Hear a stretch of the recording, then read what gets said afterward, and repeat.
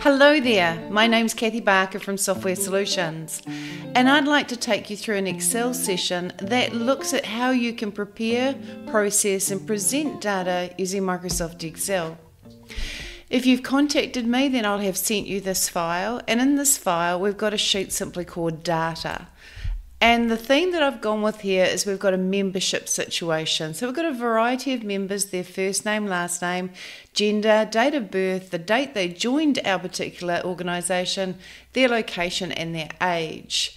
The information that's in columns A to G has been entered, and the information in column H is actually a calculation, as you can see here, that calculates their age. Now, how many members do we have? If you're sitting in A1 and you press Control down arrow, it's a quick way to get to the bottom of your list. You can see there's 201 rows, so minus the headings, there's 200 members. If I press Control up arrow, I'll go back to the top. Likewise, Control right arrow goes to the right and left arrow goes to the left. And if you go Control down arrow one too many times and end up in the weeds, so to speak, then simply hit Control up arrow again and up arrow again. Alright, so we've got a list here. This is our data, hence why I named the sheet data, with 200 members. Now what I want to have a look at is when we scroll down this list of members, because we're working with it so much, it's really disappointing that the column headings don't remain visible. So as I scroll down, you can see they disappear. Now I don't know if you're aware that if you go to View in the menu, or the ribbon I should say, and you go to Freeze Panes, you have the option to freeze the top row. If I click Freeze Top Row, I can now easily manage this list and scroll down while keeping the first row visible. So that's the first thing I wanted to do. Now the next thing I want to do is I want to create a duplicate of this data sheet. So I'm going to hold the Control key and drag the sheet name data to the right and drop it on extra data. I'll let my mouse go and then I'll let the Control key go, and I've made a second copy of data. What I'd like to do is now double click Data 2 and rename this sheet Options.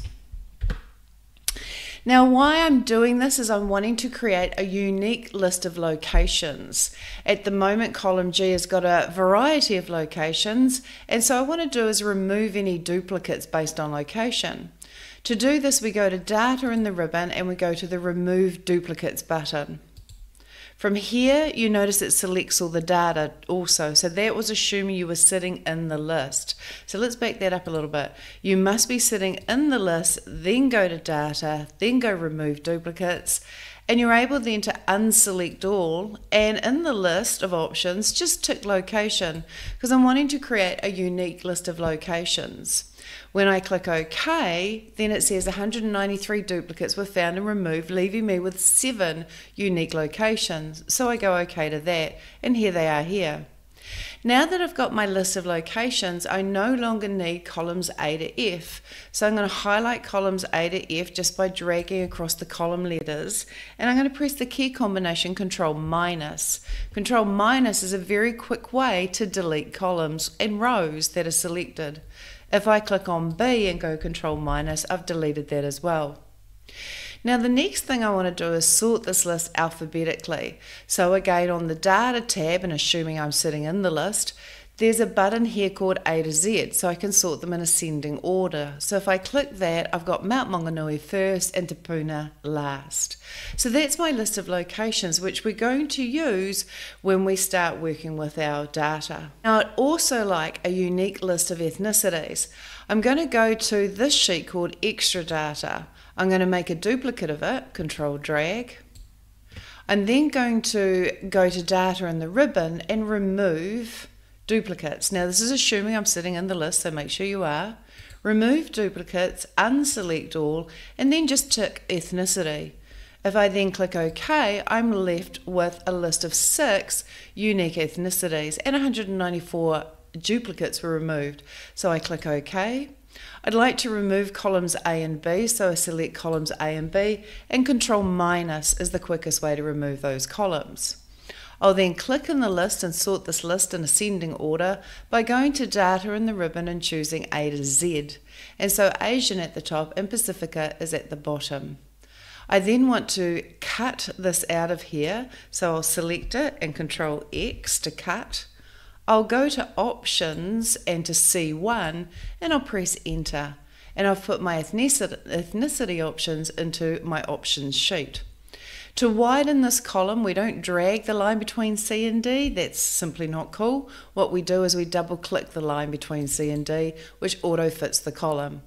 And I may actually reduce the width of column B just so it's not so wide. Now I'd also like to create a third list of options. So I'm going to go back to extra data. In fact, before I do, I no longer need this sheet. So let me just right click the sheet and delete this sheet. And yes, I want to delete it. Notice the message says you'll permanently delete this sheet.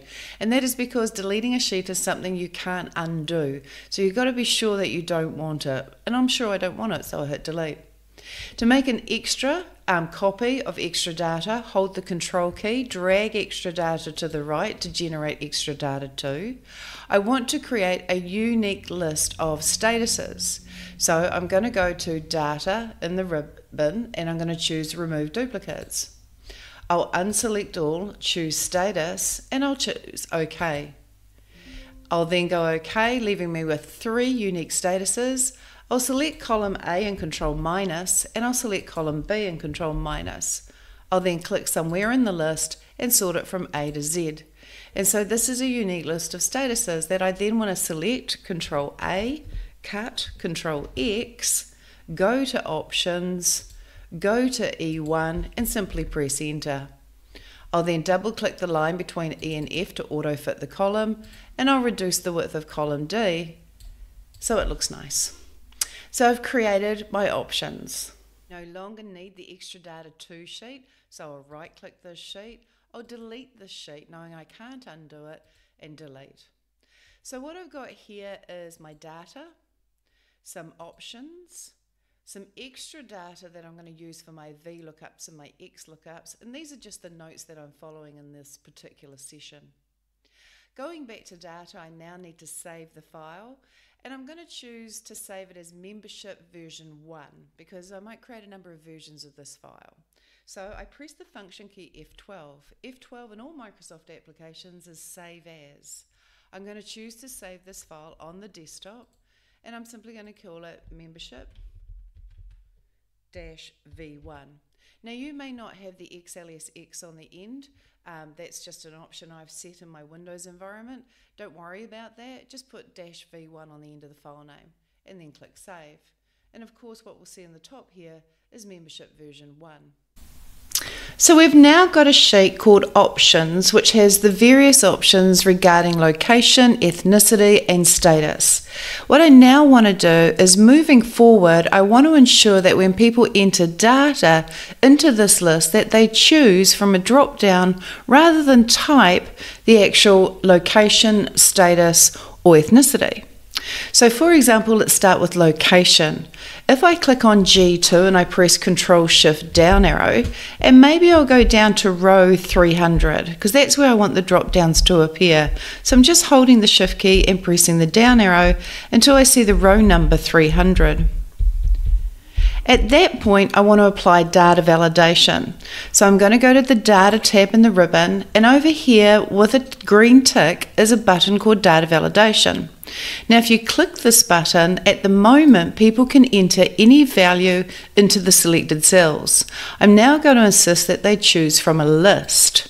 Now the list has to have a source.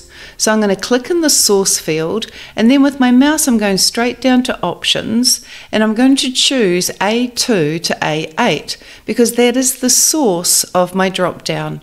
If I then click OK, what I'll find is if I click on any cell in column G, starting with G2, let's go there, you'll see there's now a drop down, and they call this data validation. And so now people don't need to know how to type something, they simply choose it from the list. It minimizes the chance of any errors being entered into that column. Let's do it for extra data. When it comes to extra data, I'm going to press Control Home, the key combination, to get me to A1. I'm going to click on B2. I'm going to press Control Shift down arrow, and then I'm going to hold the Shift down arrow until I get down to 300. In fact, before I do that, let me press Control Home to get back to the top. I do want to freeze the panes on this particular sheet as well. So I'm going to go to View in the ribbon and I'm going to freeze panes and freeze top row. Now when I go to B2 and I go Control Shift down arrow, Control up arrow, Control Shift down arrow, and then Shift down arrow down to row 300, just using my iometer, watching the row numbers, I can then apply data validation to these cells. So I'll go to Data, I'll go to Data Validation, I'll insist that they choose from a list, and the source of that list, if I go to my options, are the 3 types of statuses.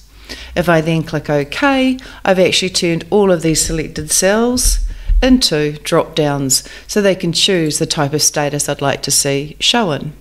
Let's do it again for ethnicity. If I click on C2, Control Shift down arrow, and then Shift down arrow to row 300, just using my iometer.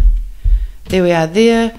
I'll go to Data Validation. I'll insist that they choose from a list. The source of that list are my options, and in particular, my ethnicities.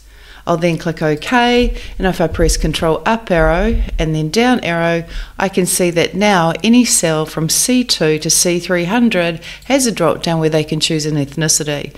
So data validation moving forward ensures that people enter the correct data.